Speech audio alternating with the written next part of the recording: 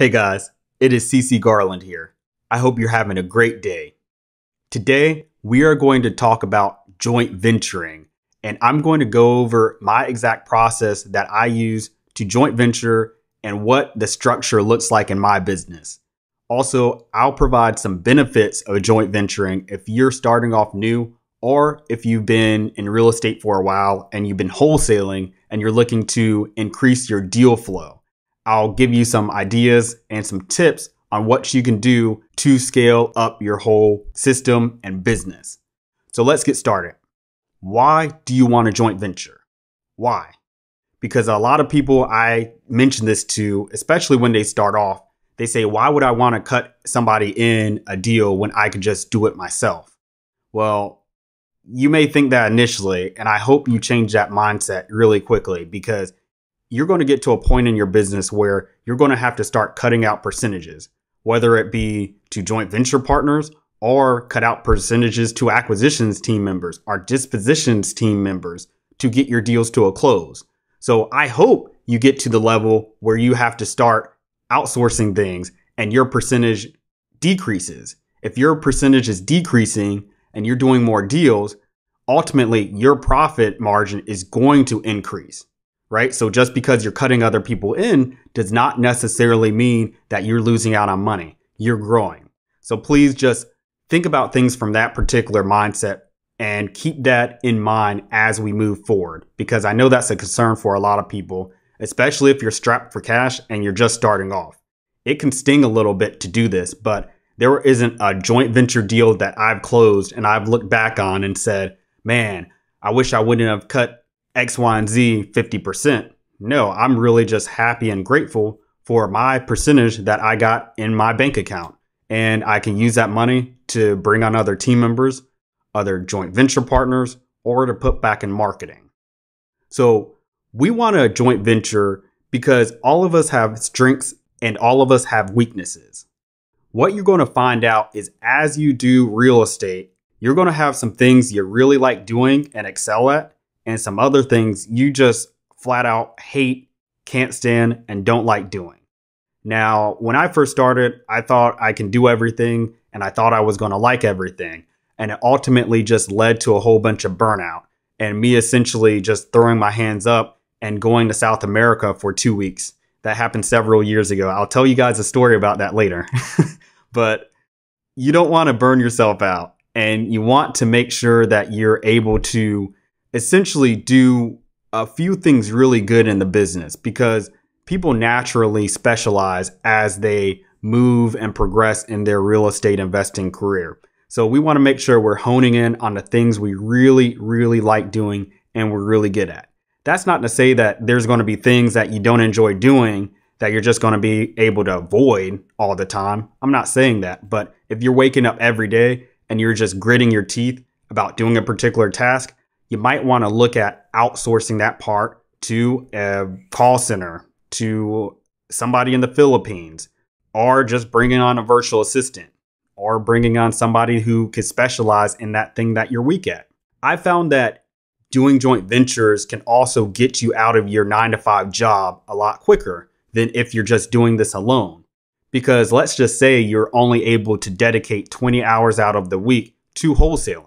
Well, if you bring on another joint venture partner who could bring in 20 hours out of his week or her week, then you essentially have a full-time career there. Each person is giving 20 hours, and you're really able to see a lot of damage being done in a good way in your businesses.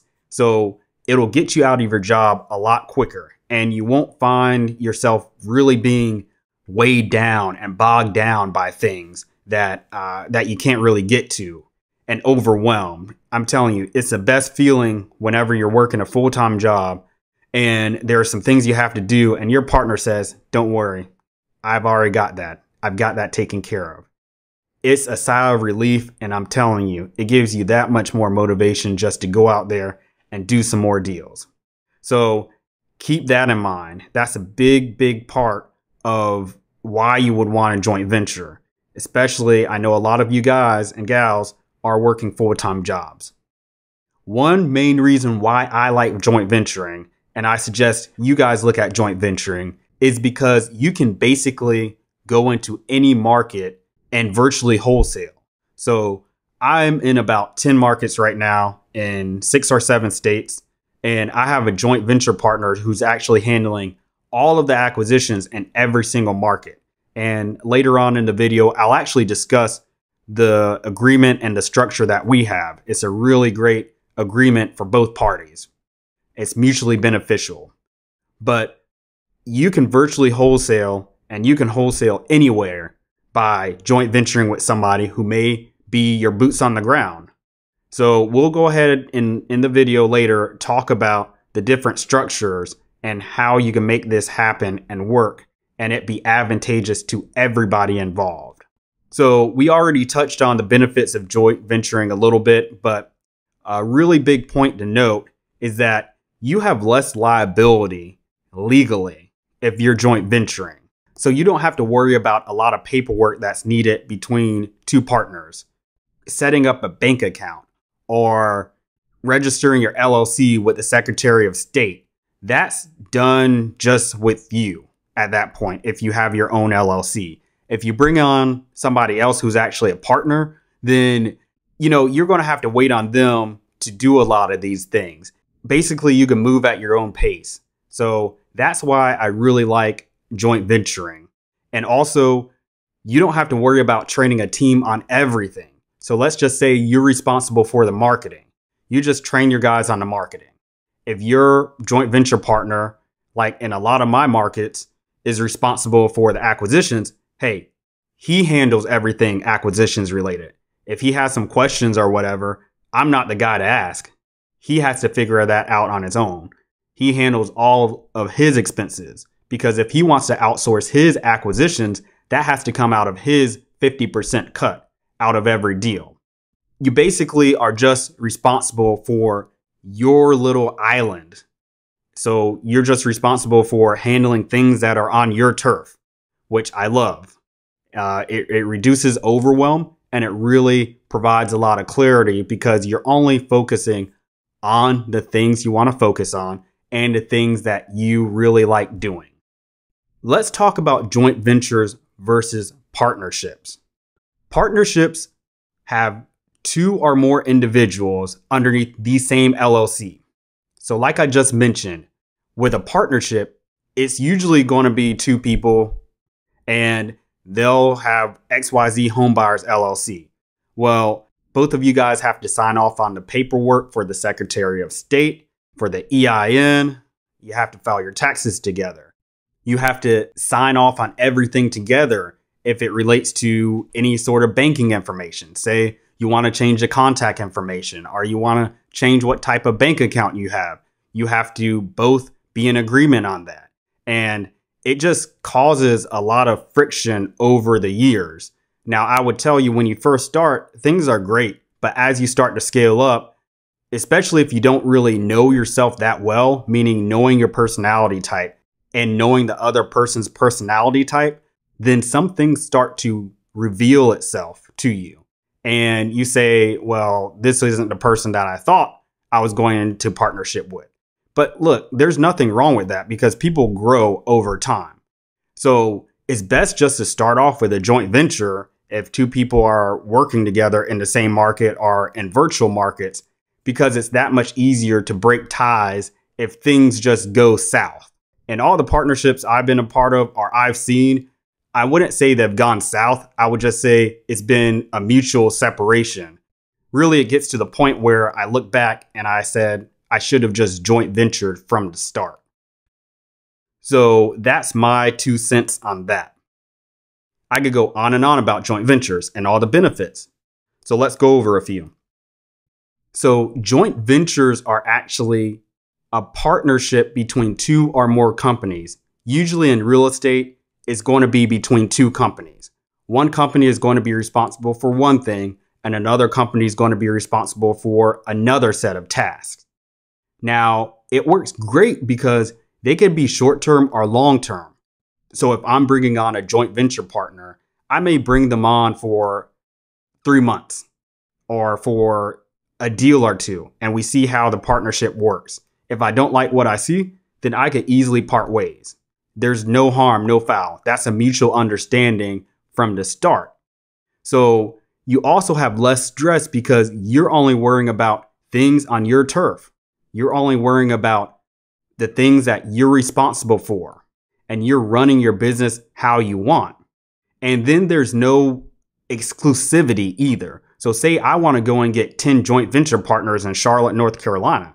I can write that up in my joint venture agreement. Say I'm bringing all the skills to the table marketing wise, and I have a whole bunch of people I'm unsure are going to work out. I may bring on 10 joint venture partners and just round robin the leads and say, okay, today joint venture partner 1 gets 10 leads. Tomorrow, joint venture partner 2 gets 10 leads. And over the course of 3 months, I may see who actually closed deals, and I may keep that person or a handful of people on.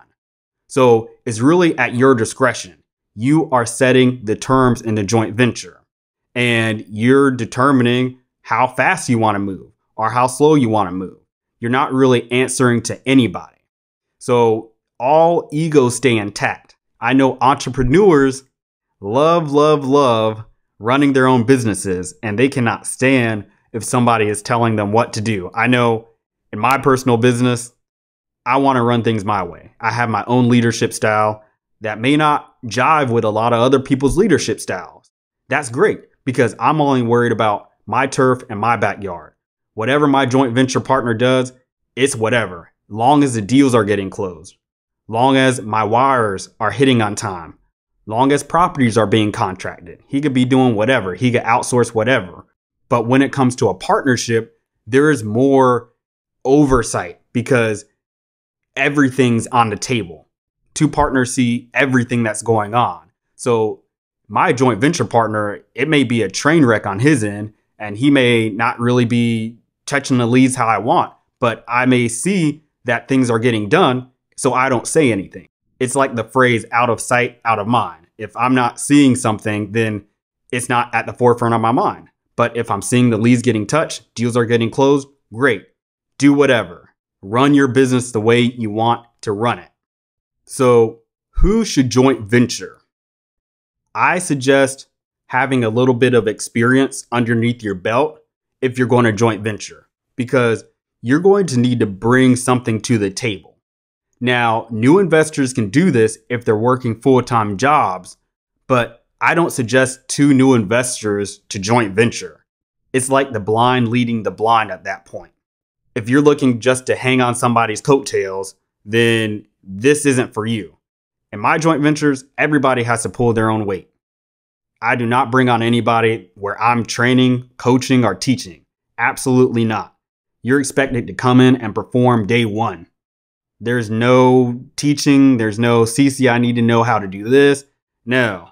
And honestly, we don't even get to the point where we're joint venturing because we hash that out beforehand. So if I have a call with a joint venture partner or a potential joint venture partner, then we will ask all these questions.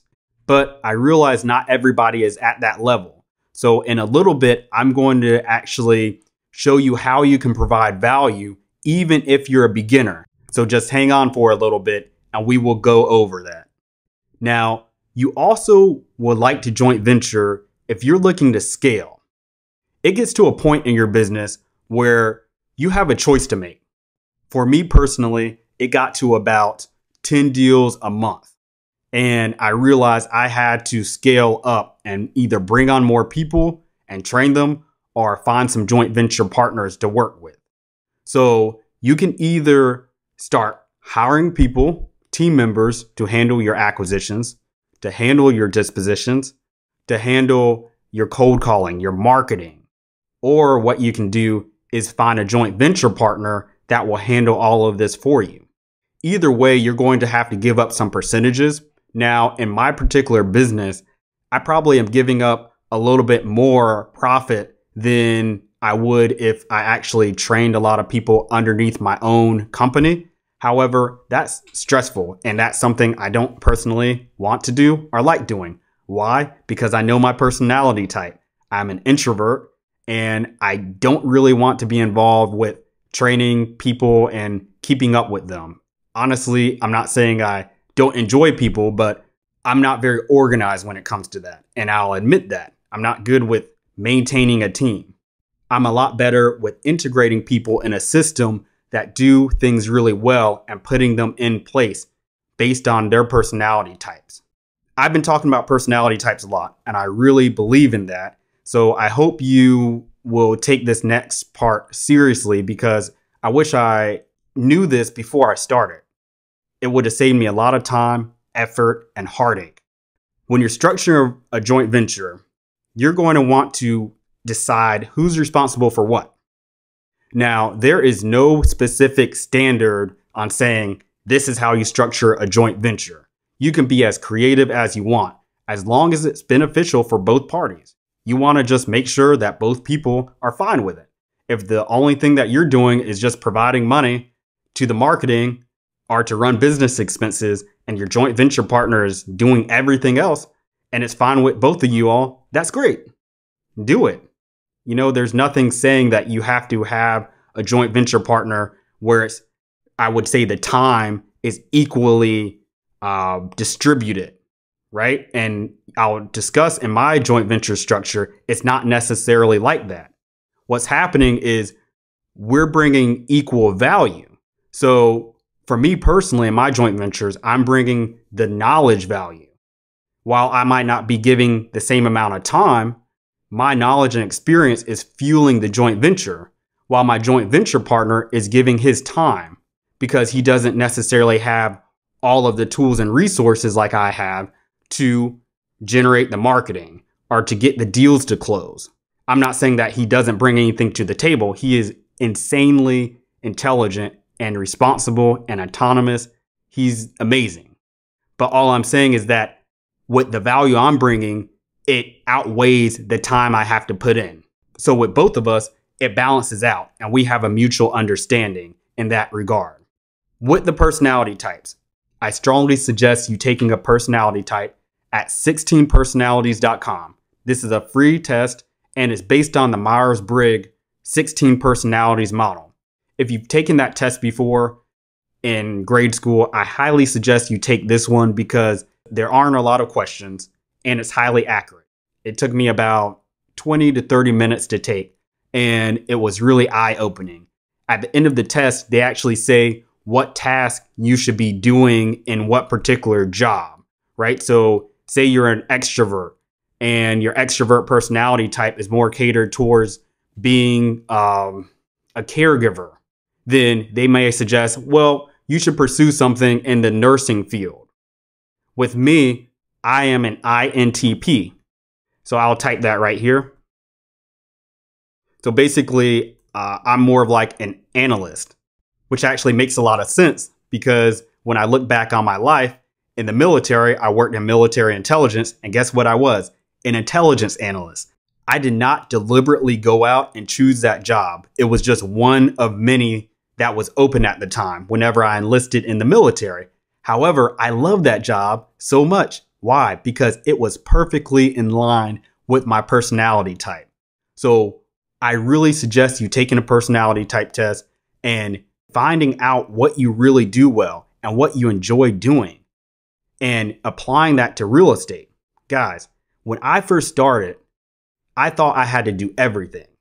And because I wasn't good at some things like cold calling or door knocking or anything extroverted like networking with buyers, I felt like I was inadequate as an investor. I felt like I was a fraud, to be honest, because I kept on telling myself the only thing I do is just sit on the computer and run the marketing. You know, I don't enjoy going to seller appointments. I don't enjoy talking on the phone from sun up to sundown. Who am I to call myself an investor? Guys, please don't take that mentality. I've really debated continuing investing because I felt like I didn't have the skills at one point to be successful at it because I wasn't a natural at certain things. There are so many different aspects to just wholesaling. You can't possibly be great at everything. You can't. And once I told myself that, and once I truly believed that I could do one thing or a few things really well and it was needed, I really felt like I belonged. So if you're an introvert like me and you just hate the idea of cold calling, you just hate the idea of door knocking, you hate the idea of meeting with buyers and putting yourself out there, and it's a true dislike, you truly don't like it, I suggest you find a joint venture partner that loves doing those things and having them do those things, and you specialize in the things that you're great at. It could be the opposite. I know Ethan, whenever we first started, he hated anything computer related. I mean, I was trying to get him to use Podio for a year, and he would just keep his notes on a pen and pad. And I would just pull my hair out because nothing was organized. But as soon as he committed to using Podio and I made the process in Podio work really well, guess what? We saw our lead flow not only become more consistent, but almost triple. So think about that, guys. Every part of wholesaling is important.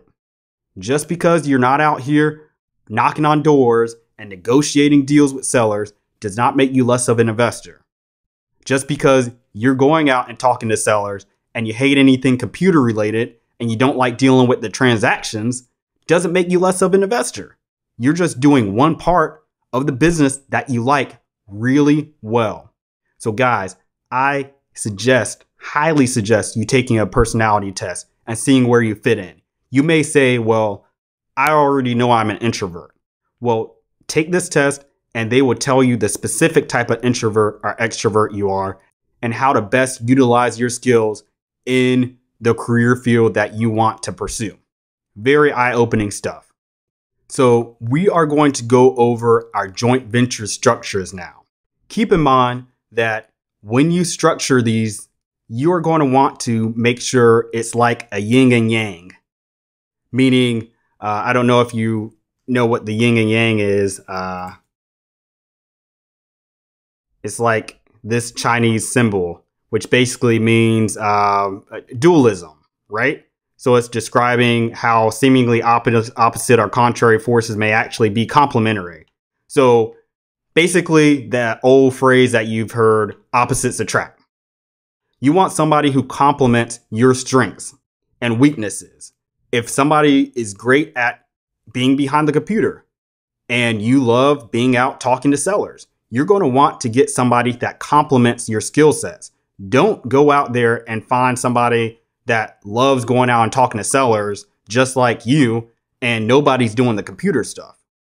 So to break it down, I would just say find somebody that loves talking to people and dealing with them, and find somebody that loves being on the computer. And if you have two of those types of people, then it's going to be a really easy fit for you. And the joint venture is going to work.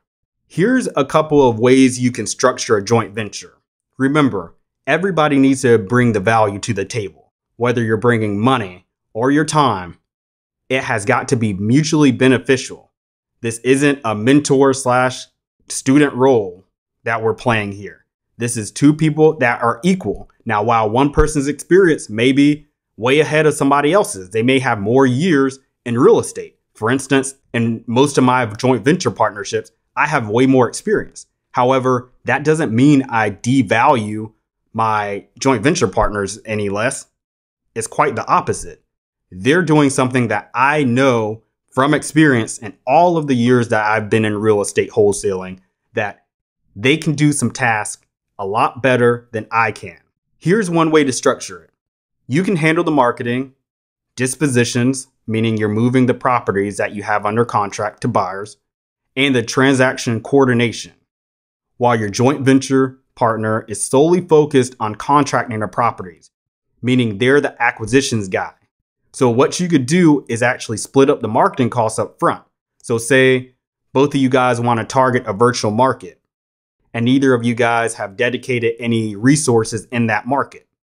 What you could do is actually split the marketing costs up front, or whoever is handling the marketing come out of pocket all for it. And when you guys close your first deal, you just compensate yourself. So say you come up out of pocket for $2,000 for marketing costs.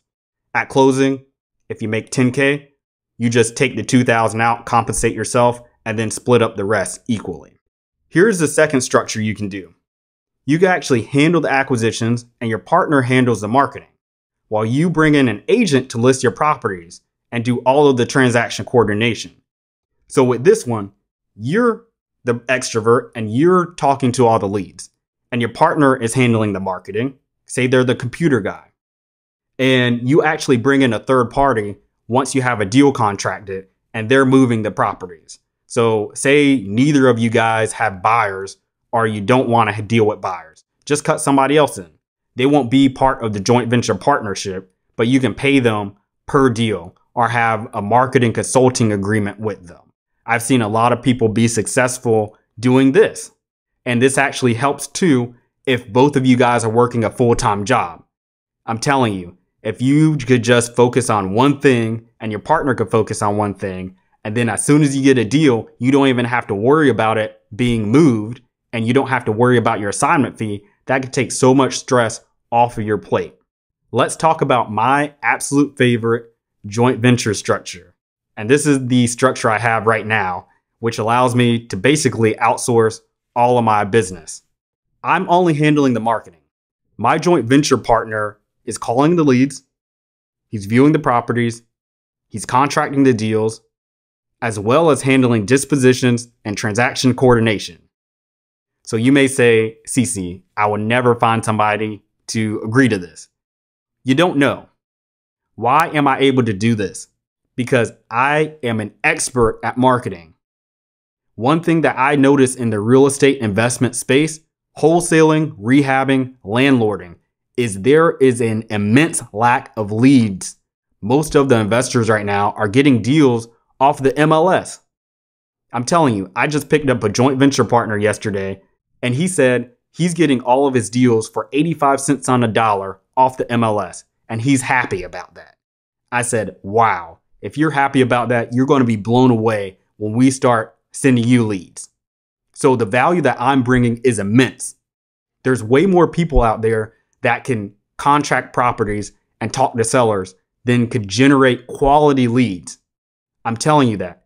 There are way more people out there that will talk to sellers and contract deals than they know how to generate leads.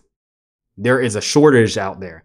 You have multimillionaire investors out there that can rehab a property, that can list it on the MLS. They can make 100, 200,000 on a flip.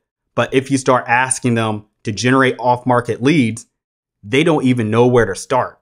So I suggest if you're new, specialize in marketing. Watch all of my videos. I give away the game for free. I'm showing you exactly what to do. You can pick up a JV partner that's rehabbing, that's saying, okay, I'd much rather pay you a certain amount of dollars to handle my marketing than me having to compete at auctions or on the MLS. If you're able to position yourself correctly, and if you're able to position yourself in a way where the rehabber is confident in you, then you can change your life really quickly, especially being a newbie. I will give you guys an example of when Ethan and I first started. If you're new, please don't be discouraged, because I will tell you something right now and it will hopefully change how you are viewing yourself and your positioning if you're new. So we started working with a developer. We were probably 6 months into our investing careers. And we started working with a developer that was looking to develop a large part of Charleston. Now, he heard about us because we were out here moving and shaking in the streets. We were contracting properties. We were networking with the homeowners in this particular area. And we actually wholesaled a few lots to him. They were vacant lots. And so there was a particular neighborhood he wanted to target. And we were contracting deals left and right. So he brought us into his office, downtown Charleston. And let me tell you, this was one of the biggest developers in Charleston. He had a line of realtors just waiting to work with them, even to be unpaid interns. And he looked at us and he said, I want you guys to do the marketing for me in this particular area. How much is it going to cost for me to hire you guys? And this is literally about 6 to 7 months in our investing career. Ethan and I, we were sort of shaking in our boots, but he wouldn't have known that. We definitely carried ourselves well, but just the fact that we were there and we just started, it was mind-blowing when we look back on the whole situation. So it's all about the value you can provide. Remember that. It doesn't have anything to do with how long you've been in the game or experience. You want to make sure you're providing something that nobody else can get anywhere.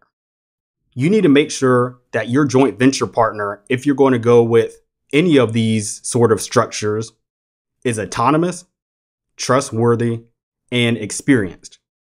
If you're inexperienced and you're bringing in somebody who's equally as inexperienced, the joint venture partner may not work out well because you guys are just learning this thing together. Now, it may help having somebody there to motivate you and all of that. I get it, but you're going to be spinning your wheels and you most likely are going to get dragged down by that other person, or you may drag that other person down. So I highly suggest you having a couple of deals underneath your belt before you present yourself to a joint venture partner, because you don't want to go out here and essentially ask a whole bunch of newbie questions. That's a really quick way to diminish your value. As soon as you lose credibility, you can't gain it back. So let's talk about the pay structure. I split my assignment fees 50-50 with other wholesalers that I'm working with. If I'm working with a rehabber, like in San Francisco, it may be 20-30% of the total profit once the property is rehabbed. However, I do make my investors pay for marketing costs. The marketing costs have got to get covered. So I always split it 50-50. You want to make sure that it's advantageous and it's beneficial for both parties. Don't offer somebody 20-30% if they're going to be bringing in 50% of value. Pay them what their value is. Like I said earlier, I've never closed a deal and looked and saw how much my joint venture partner was making and was frustrated about that. Because I looked at it like a team. We got this thing closed ourselves and both parties brought equal value to the table. It's a true win-win. That's why I love joint ventures. Now, what you're going to want to do is actually sign a joint venture agreement. I typically specify all of the roles beforehand. So I'll hop on a video call with my partner and I'll basically lay out what I'm responsible for, what he's responsible for. Then we'll type up a joint venture agreement. You could go to lawdepot.com and there's a generic joint venture agreement there that's about 12 pages and you just fill in the blank. So guys, add some final remarks. Remember, you shouldn't have to teach your joint venture partner anything, and they shouldn't have to teach you anything. This isn't a mentor-student relationship, right? So while you can learn some things from each other, you need to specialize in one thing and bring that to the table for the joint venture truly to make sense. I've seen a lot of people online ask if people want a joint venture, but they're not saying the value they're providing.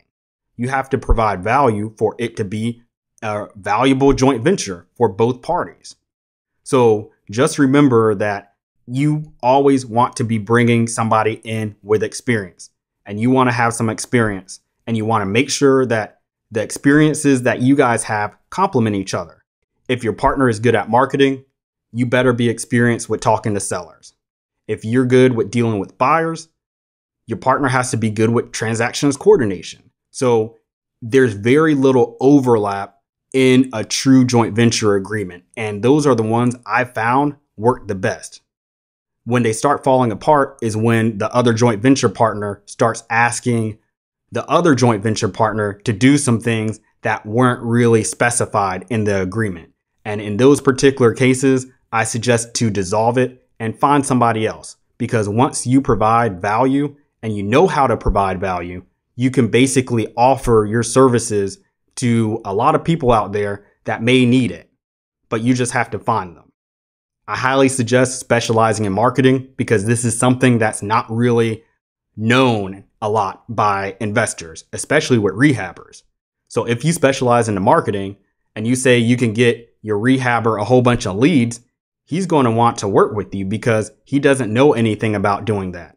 He could work leads, but he just needs some leads to work. So guys, I hope you enjoyed this video. This is going to be the first video of probably a multi-part series of joint venturing and virtual wholesaling. They go hand in hand.